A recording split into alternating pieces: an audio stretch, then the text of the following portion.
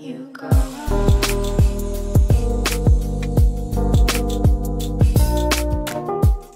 What is up, guys? I do hope you're well. My name is Mark and today we're covering r/Tales from Your Server.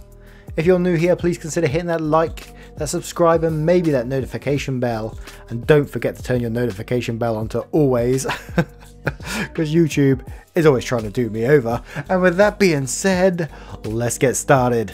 Much love, guys. Our first story is from Manic Pandiculation. I hope I got that right. I guess you are barred for a reason. I bartend at a local bar. Usually my customers are fine, and the worst I get is someone hitting on me. Tonight, there was a woman at the bar who had been in some trouble in the past. Now I know this woman carries her ID on her, and she's been a regular enough for me to know that, but the man she's with is a newbie, so I asked for his ID. The woman, W. Oh my god, you're so anal about that. You're going to drive away customers if you keep asking for IDs like that. I said, I'm sorry, I know it's annoying, but I can get in trouble if I don't ask. That's fucking ridiculous. You're going to lose customers if you keep being a bitch about it. I shrug. I don't make the laws, but I don't have $500 to pay the fine. Besides, most people don't mind and like that their bartender is responsible. I don't believe you.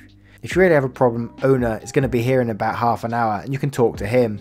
The woman then says, you know, I'm just waiting until they let you go and get a better bartender. At this point, I give her and the guy their drinks and walk to the other side of the bar. An hour later, the owner arrives with his daughter and I let him know the situation and tell him that I'm going to cut her off if she continues to make a scene. She says, you know I love you, I don't hold grudges, but you know, you should really smile more, you'll get more tips. She doesn't ever tip me though. I say, Mum, if you continue to tell me how to do my job or continue to make rude comments, you will not be served any more drinks tonight. The woman scoffs, gives me the middle fingers and tells me to fuck off. She then turns to the owner sitting next to her and says, your bartender just cut me off. And she expects him to allow her to continue drinking. The owner shrugs and says, that's the bartender's decision, not mine. I wave goodbye as she storms out. Ironically, I couldn't stop smiling as she left. The owner and the owner's daughter told me that I handled the situation well and that the woman used to be barred but was just unbarred a few years back before I started working here. At the end of the day, I just love that the owner has my back and I didn't have to deal with any shitty customers like that. And you shouldn't, you know, it's just a job like any other job. I don't know why people think that people in restaurants have to deal with shitty customers. They should be instantly shown the door. Customer isn't always right, and that's just the way it is. Our next story is from SpideyFan69. You can't just accommodate 45 to 60 people on a Friday night. I'm the GM of a small bar/restaurant tucked away in the upper middle class neighbourhood. We have a ton of regulars since the neighbourhood is a bunch of older folks with expendable income and young families. When I say this place is small, I mean it's small, 54 seats in the bar, for the volume we can crank out, especially on weekends. Well, some of my staff get an email for a party on Friday night. Already 45 people have RSVP'd to this party in the restaurant's bar without my knowledge or our owners. I'm pissed and so is my owner.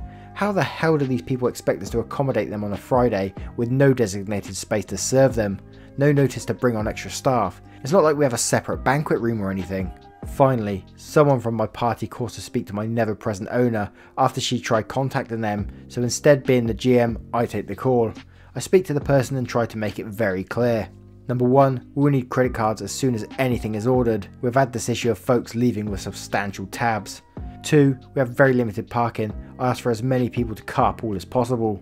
3. Because it's Friday, the busiest night of the week, I can only reserve one small section for them till our regular dinner service is over. Then they can migrate and take more tables, but I cannot sacrifice the experience of other paying customers not a part of this group. I also make it clear if they had talked to us before basically forcing our hand, we could have done more for them. For example, if they wanted this party on a Monday or Tuesday, I would have gladly let them have half the bar or more. I emphasise this point nicely because only a few people in this group of 45 plan on having dinner. 90% of our patrons in our bar order dinner on top of multiple drinks, which means more in sales. Duh. Number 4, I asked them to please reach out on the day before with an approx headcount, so I know in addition to another server, what other staff I should bring in. Well, after all that, these people do the most to try and get me in trouble with my boss, the owner, saying I was rude, snarky, and because I was concerned with other paying customers and not just them, they're taking their party elsewhere. My boss was 100% on my side. These people, while they may be regulars, they're the worst kind of regulars. They get drunk, loud, obnoxious, tip like shit, and think we owe them something because they come in often. My boss and I are a lot alike, which can sometimes cause issues, but I'm glad this time we're both on the same page. I'm trying to run a business on her behalf. Again, man, it's like customers thinking they're always right. I imagine that's what all these stories are going to be like, you know, Tales from your server. Customer always thinks they're right and trying to shit on people. It winds me up, it does. And I've never been a server in my life. The next story is from I'm a Good Coder. To the people that left me $20 on a $45 after their fried rice came out raw, thank you. Yesterday I had a couple with a pretty easy order, fried rice and beef and broccoli. When I checked back after 2 minutes, they called me over and showed me that their fried rice, which was raw, gummy and basically inedible. I apologised profusely on the kitchen's behalf and went right away to make another one. 5 minutes later I had a brand new fried rice from the chef and brought out an additional beef and broccoli to complement their first one. I let them know that I was worried that their beef and broccoli would get cold while they were waiting for their fried rice remake, so I brought them a new one. As luck would have it, the second fried rice was fucked too. Raw, gummy, basically disgusting to look at. Now I had to get a manager visit. Fuck. My manager kindly offered them a free dessert to go. We also took off the fried rice, obviously, and the cokes off the check. I must have apologised about 10 times, but they were pretty cool about it and let me know it wasn't my fault. At the end they left me a $20 on a $45. Literally made my night, and I know we screwed up their fried rice twice, so they had every reason to be upset. If you guys are out there, I just want to say thanks and you're the best. Edit. We had 2 pots of rice and the first one was from the first pot, which was definitely no good. But we used a second pot which I thought was better since it was less gummy. Looking at the second remake it seemed fine, but I guess I should have actually tasted it with a spoon to make sure it wasn't like the first one, so I guess I'm partially to blame. They also shared a glass and a half of wine as well as an appetizer. I didn't include that in the story because it didn't seem relevant, sorry about that. Total was wine $13, beef $18, overpriced I know, appetizer $10, approximately $45 after tax. Wow, there's some big tippers though, but I totally get where they're coming from. Like when something goes wrong in a restaurant, I know some people get really shitty and they try and get freebies out of, but you just got to put yourself in their shoes and think what they're going through. Like you're apologising 10 times, you must have been anxious as hell at that moment. And that's what whenever something's going wrong for someone else, you try to put yourself in their shoes and try and sympathise with them, because you don't want to ruin other people's night just for that. Just for one little mistake, do you? I mean, come on, man. Our next story is from a whole bunch of numbers. Man doesn't read sign, but rates entire staff. This is something I observed years ago. I don't work at a restaurant myself, but this story belongs here. I was at a Chinese buffet minding my own business when the man behind me just starts yelling at his waitress, and I mean absolutely tearing into her. He was throwing shit around the table, slamming his hands down and making the whole booth shake. I can't remember what kind of things he was saying, but he was upset that he was charging an extra $7 for the crab legs on the buffet. Not only does it very clearly say on the sign outside that crab legs are an additional $7, but there's a sign directly above the crab legs themselves in big red letters stating it. And our waitress told us when we sat down that they were extra, so I can only assume he did this too. Even more, in the menu next to the buffet price, it said, again in big red letters, that the crab legs weren't included in the buffet price despite being on the buffet. So the guy had no excuse not to know and was yelling at this woman who barely spoke English. She knew enough to be able to do her job, but not enough to talk this man down from the ledge.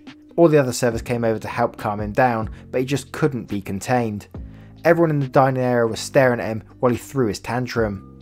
The manager finally came over, who barely spoke better English than his staff, and the man just kept saying he was going to call the city and have this place shut down. This is false advertisement, and he wants his entire meal for free.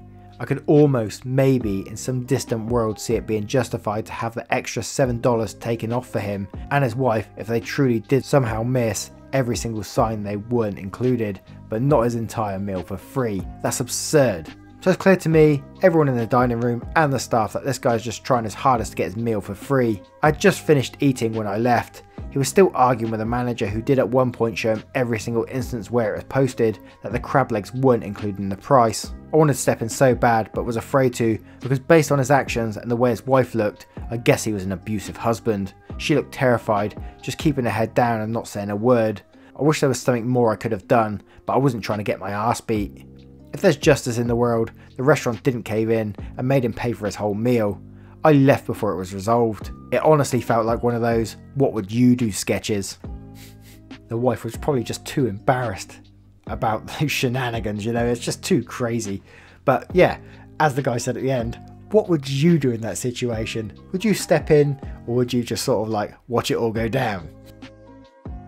Our next story is from Tame Wild Child. Lady, I'm not holding you hostage. We all know we get money from turns. If you have cashed out, get out. My restaurant only has 3 table sections, and one table lingering for an hour after paying causes me to miss a turn, which can give me anywhere from $20 to $40 on a dinner shift. So, last night my first table is a couple. I'd guess in their early 50s, well dressed, must have a little money, very particular, but were nice enough, albeit a bit weird. They asked me if they could soak their utensils, and I told them we couldn't allow that, but I'd be more than happy to clean a new set and bring it to them, so I did. I soaked the new set in the hot water, sprayed it with our vinegar/water concoction, painstakingly checked every inch of the silverware, and set it on the napkins for them at their table. The woman was annoyed that her spinach dip didn't have salmon in it, and I had to explain what a Brussels sprout was. Typically, we remark utensils between courses, but because they were so particular, and this woman kept cleaning her fork with sliced lemons, I let her keep their utensils. They ate and paid out with Amex at the end of their service. I dropped the closed check and their card with a pen, copy to be signed on top, said goodbye, thank you, been a pleasure, blah blah, and went on to continue servicing my other needy tables. This whole time the couple is sitting, chatting, with cash on the tip tray I left for them, which I assumed was my tip. I was a bit miffed that they were still there, but busy enough, so I didn't say anything to them. Finally, as I'm at the POS ringing an unholy order riddled with modifications, the wife walks up to me and the following exchange occurs. W, wife, we need to leave. I say, okay, bye. We need to leave now. I'm clearly confused. Okay, so you can go. W stares at me angrily. I say, remember the cash had been sitting on the table. Are you trying to pay or something? The woman says, yes. You paid an hour ago with an American Express card, which I set in front of you with a pen when I said goodbye, so... And the W was shocked and went, oh! She and her husband leave. I go over and check the table, they took their cash and didn't leave a tip. I was so floored, I couldn't even be upset about it. One of the vibes I got through this whole story is that this is someone that's been serving for a long time. They just don't give a shit anymore. Servers who's watching this right now, if that is the case, like you're trying to get people out of off the tables and stuff, how do you do that? How do you approach someone to get them off your table? Do you just tell them they've got to go now, or do you somehow encourage them? I'd love to know how you do that. Anyway guys, I hope you enjoyed these stories. If you did, I'd love you to comment below, like, subscribe, all that good stuff. We're all about community on this channel and it means everything. And with that being said, I will see you on the next one. Much love guys.